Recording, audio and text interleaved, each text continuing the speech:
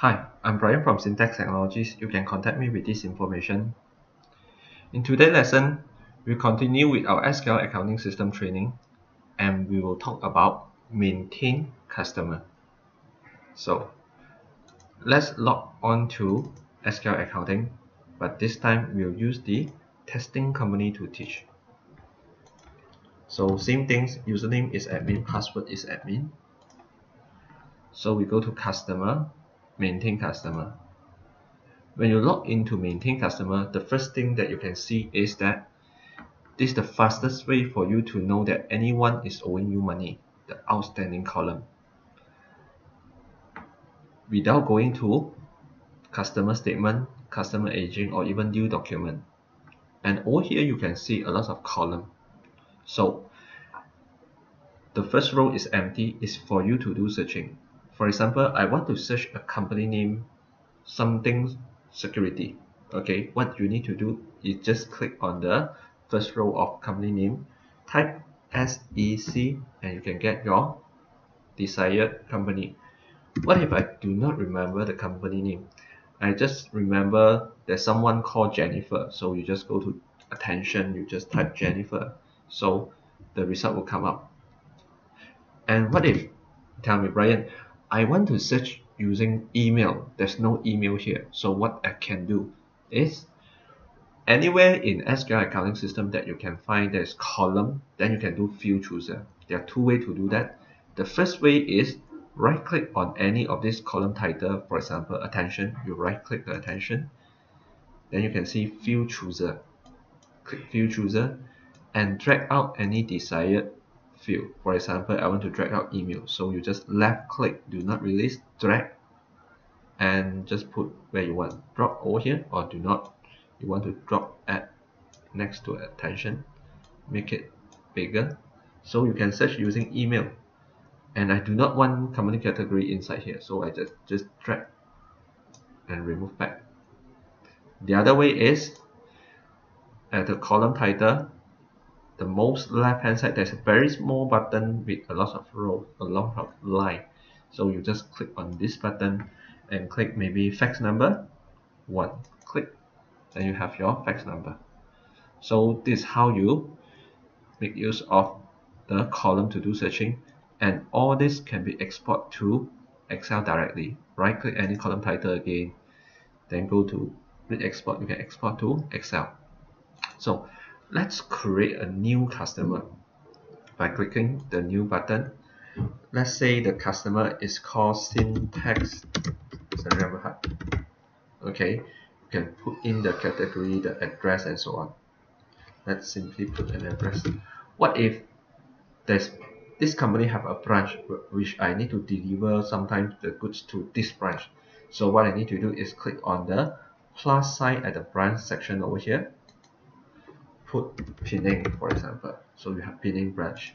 Remember, you cannot change the billing, you just add on, you must have the billing as a default for the branch name. Okay, you have your billing address, or sometimes may not be a branch, it's just a contact info for this company. You want to chase payment, you chase who you chase, so you just click on the plus sign again, then you just type chase payment. You want to chase Alice, then what is the contact number? Okay, or you want to have a record of the CEO house, so during festive season you want to send hamper, so we have the CEO address. Imagine this is just the same contact information for the same company in your handphone, so everyone of your company can share out the same contact now. And you can see that there are other fields at the bottom here, such as area, agent, and so on. What if I want to categorize this customer into an area of Cheras? There's no Cheras, or Setapak, there's no option for me to select. So what I need to do is, first way, I can go to tools, maintain area, or I just simply click on the three dot button next to that field, example area. It will bring me to the creation of that field. I click new, I just put, let's say Setapak, then click Save. Now close it. You are able to select Serta. It's just a shortcut for you to create the options for the same field. So you can put in the credit control. Okay, depends on your module that you purchase for SQL. Let's say you put 30,000, you can click on the invoice, IV stand for invoice. Then when the outstanding reach 30,000, it will block you to issue invoice. You can put in notes, okay, for this customer, and you can set the GST tax code for this guy. I'll talk more on GST tax code in later part of the sessions. Personally, I like to use attachment very much. It's because for me, I have a lot of customers, and every customer have their own activation code. So for the ease of get back the same activation code and send back to them, so I just simply do attachment. So how to do that is just go to attachment, click on the plus sign, and you can go to, for example, a desktop. You want to attach this file.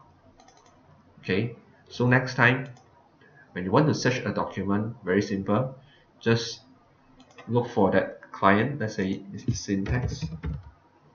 Go in and go to attachment, double click on the document.